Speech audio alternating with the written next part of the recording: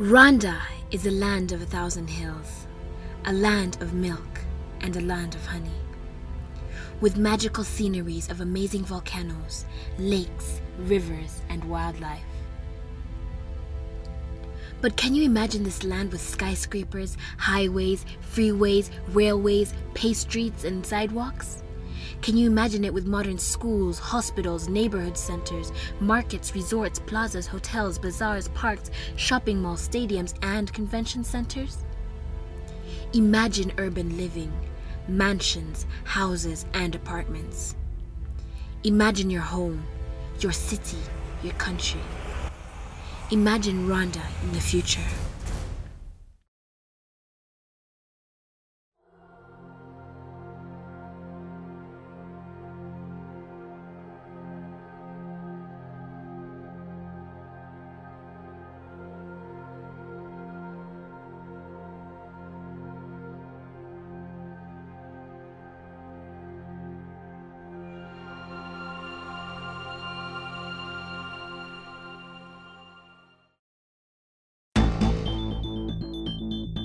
Your imagination is coming closer to a reality with every day into the future.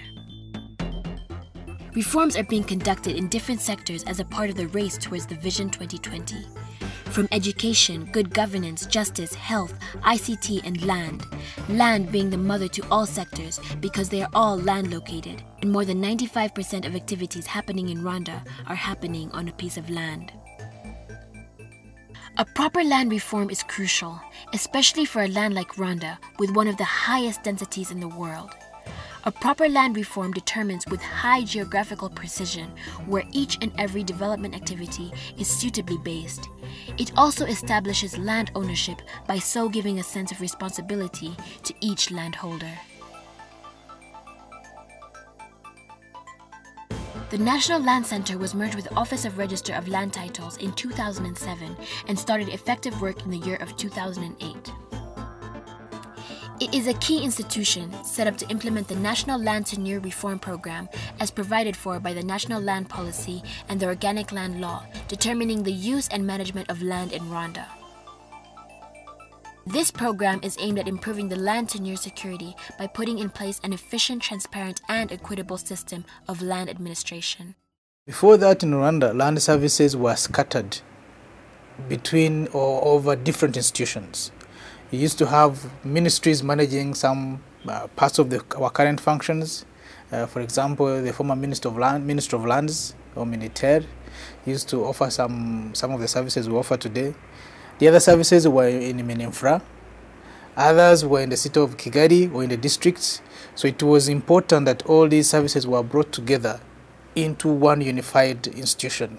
So to speak, the National Land Center consolidated scattered services within the land sector that were in different institutions. NLC is only 3 years old, and it has not been very easy for the country to find the expertise in Rwanda. So we started by using technical assistance funded by DFID, and now we have a number of Rwandese who have come from abroad, who has expertise in urban land, rural land, land administration, land management. When we began, we had to deal with the issue of human capacity. Much as we tried to gather people who are working in different ministries and institutions to get the National Land Center started, we still didn't have the required personnel to discharge the responsibilities the center was given. So over time, we've been recruiting and training, and we are getting better at the skills needed for the institution to function. The National Land Center has other branches across the country in different provinces, east, west, south, and north, where each deputy of the Office of the Register of Land Titles in those provinces controls the use and management of land in their province. Iri rero akaba ari rimwe mu mashami y'urwego rw'umubitsima poromamo z'ubutaka. This is one of the branches of the Office of Register of Land Titles located in the southern province and based in Nyanza. I am the Deputy Register of Land Titles here. I have co-workers here helping me to implement the land registration process and other land services we provide to the population of the southern province. no guha abaturage ibyangombwa by'ubutaka muri ntara y'amajyepfo. Before, people used to have all land cases processed in Kigali, either for signing or for seeking information. Going to Kigali for land issues was difficult. Now it's much easier because we have agents in different districts. People go there now to solve their land-related issues. Hari n'abaturage nabo baje muri gahunda zo gukurikirana ibyangombwa byabo cyangwa se bagifite n'ibindi bisobanuro bashaka kutubaza usanga byoroshye cyane. The National Land Center consists of different units responsible for carrying out various and important tasks. The Land Administration Unit is responsible for coordinating the works of the National Land Center with the works of other branches in different districts. It is also responsible for training personnel at the district level about the registration of land, GIS, and the importance of the use and management of land. The advanced technology of digitization of the land registry system is called LICE. Although LICE is a standalone database, it relies on data provided by the Land Tenure Regularization Support System, LTRSS, which is another database used to record and issue land documents from the adjudication process. The purpose of LICE is not only to keep information in the database, but to also be able to deal with daily transactions and issue certificates to different landholders as an act of maintenance. Article 31 of the Organic Law stipulates that each district has a district land officer. Administratively, a district is governed by a mayor, while technically the district land officer works under NLC or the Office of the Registrar of Land Titles. The Land Administration Unit links the land activities between NLC and the districts.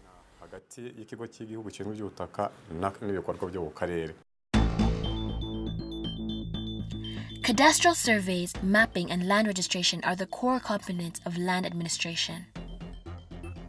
The new and modern land administration is embedded in a broader land information system, fully coordinated and automated, without separation of land registration, cadastral surveys, and mapping, because they complement each other, and more importantly, they belong together as a whole.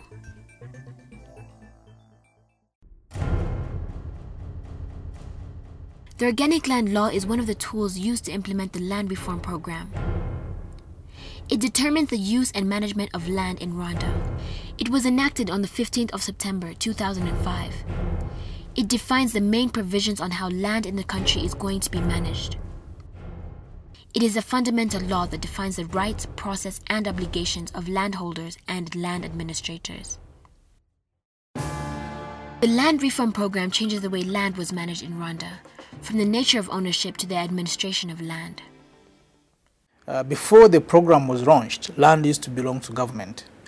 But looking at the need to have more efficient use of land and giving power to Rwandans, government decided in its reform to bestow ownership rights on Rwandans. So that's very fundamental.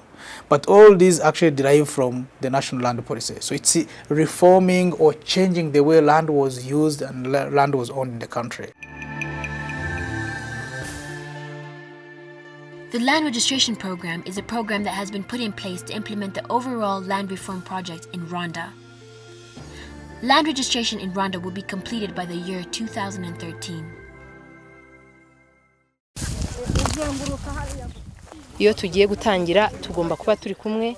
At the beginning, the presence of 5 local authorities of the village where we are working is required. They work with para surveyors who demarcate the land of landowners. When demarcating a parcel, we use a para surveyor's aerial map or photos. The landowner then shows the boundaries of his or her plot in the presence of his or her direct neighbor.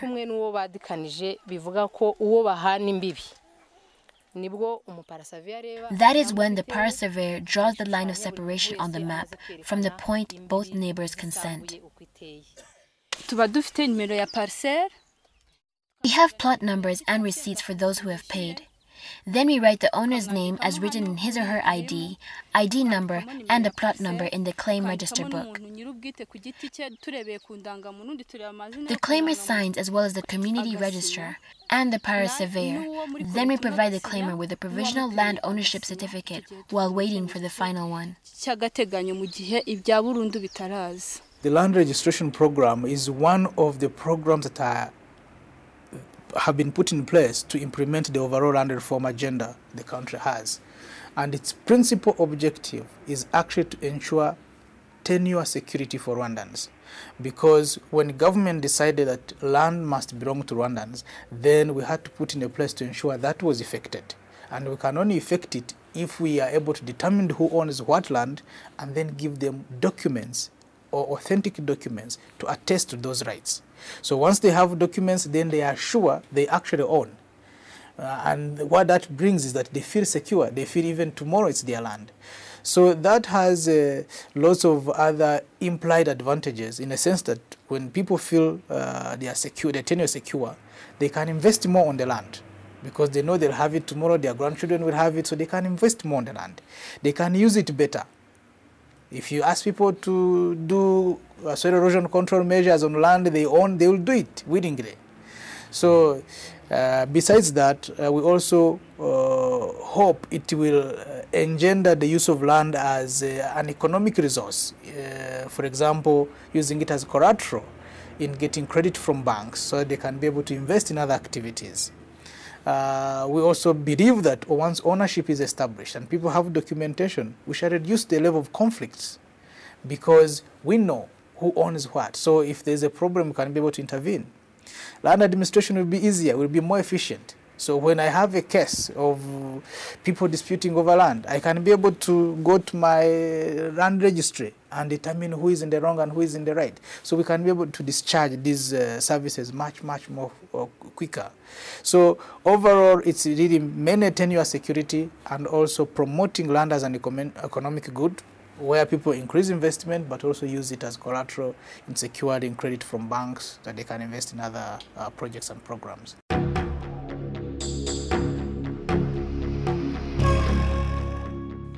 The National Land Center also consists of a GIS unit.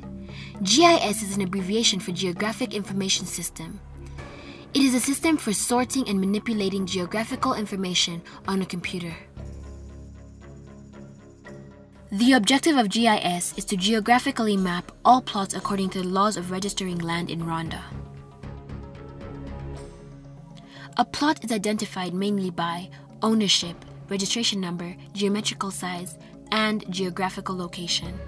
GIS is a main component of the parcel demarcation exercise since NLC uses aerial photos to demarcate land across the country.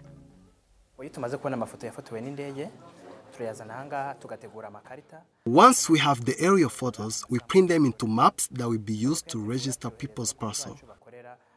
Then we send the maps to our agents stationed in different districts who proceed with the demarcation and adjudication process. They then bring back the pencil demarcated maps which are scanned and georeferenced. After georeferencing, the information is given to the digitization agents who demarcate the maps again with computers. We check if no mistake has been made.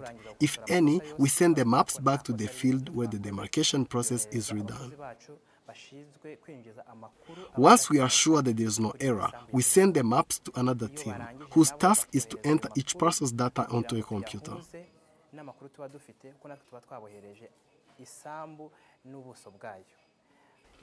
When they are finished, they send us back the parcel data, so we can assign the maps to the information of the parcel surface and plot number. We then make a final map showing all the villages' parcel demarcation.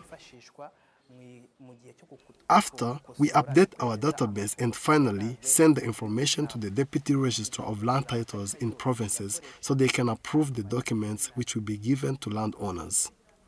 The role of information technology, I believe, is paramount, is how to save 90%. Because without the GIS, how would we demarcate, how would we show the features, how would we know this plot is located here. So, and if and then without also the then there is this database I told you, the land tenure regularization and the LAIS. It is all based on the technology to develop it and to know this place has these features and now it can be used for this part. So you know where the forests are.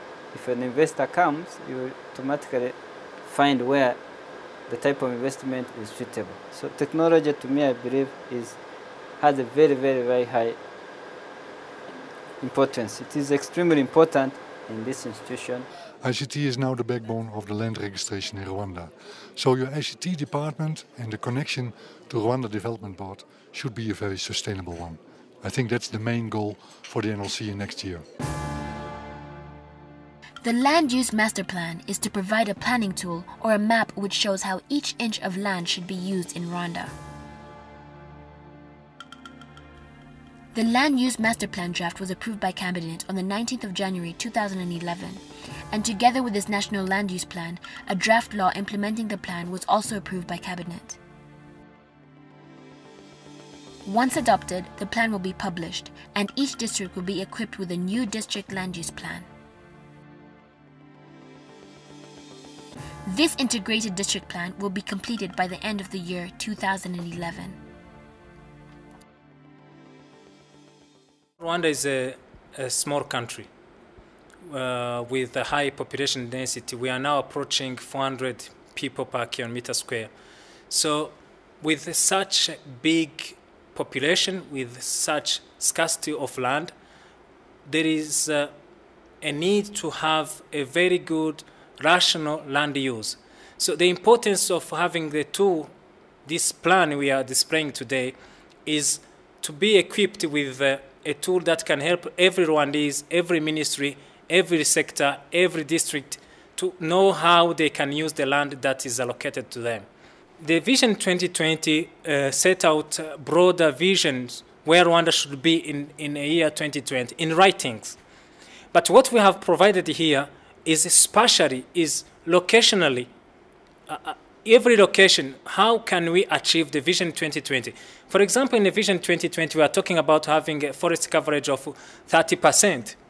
So we are trying to put where forests should go to be able to achieve the 30% which is needed in the Vision 2020. So it will help all sectors to develop or to improve towards attaining the goals of the Vision 2020. In the vision of developing our people, improving the doing business in our country, we think that by the Vision 2020 we shall be well positioned. We shall even have a much more fertile environment that we even call the foreign investors to come and invest on land that is assured of security, of legal documents to the land. Rwanda will be among the African countries which are equipped with very good tools to manage land and to manage the use of the land and to manage also the transaction. In my opinion, I would say that Rwanda in a few years will be the most qualified country to actually master the future when it comes to land use and sustainable land use development. My message to landowners is really simple, and it is that government has made a deliberate decision to pass on ownership of land to Rwandans as individuals. But they always have to remember that even though we own this land, the land we have, as indicated in our national land policy, belongs to generations past, generations today, and generations in the future, which means that we have an obligation to use this land properly.